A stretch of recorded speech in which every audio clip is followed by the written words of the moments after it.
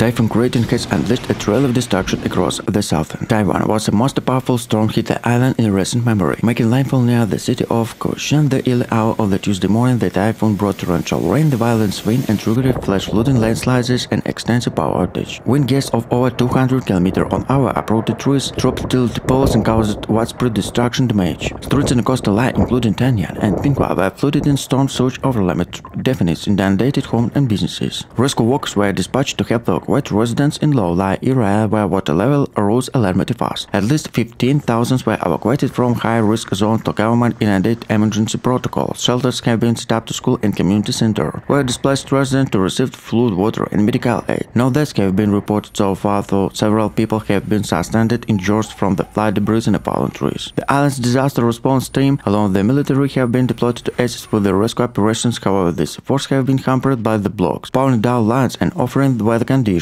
Authorities have warned southern Taiwan could experience further landslides, especially in the rural mountains area, which are particularly vulnerable to prolonged rainfall. Taiwan Center Weather Bureau have issued an alert to continue heavy rain gusty winds, warning that the typhoon was breaking it and expected to remain significant throughout 48 hours. Flash floods are likely to present in the urban area, while rural communities are present for additional landslides. Public transport across the southern Taiwan remain heavily disrupted. Rail service between the Taipei southern cities have been suspended, with the rail station packed passengers were uprooted and such might resume. Taiwan has spread rail to critical alert to travel with the island and also partially shut down. Meanwhile, the airline was cancelled over the 115 flights, both domestic and international, standard travel to the airport. Kaohsiung, some to Taiwan's largest commercial part, have been significant disruption to shipping activities. The parts have been cancelled since the early hour of the storm, facing coast as well as deserted seek shelters elsewhere. The part shutdown is likely to have economic ripple effect to Kaohsiung and cap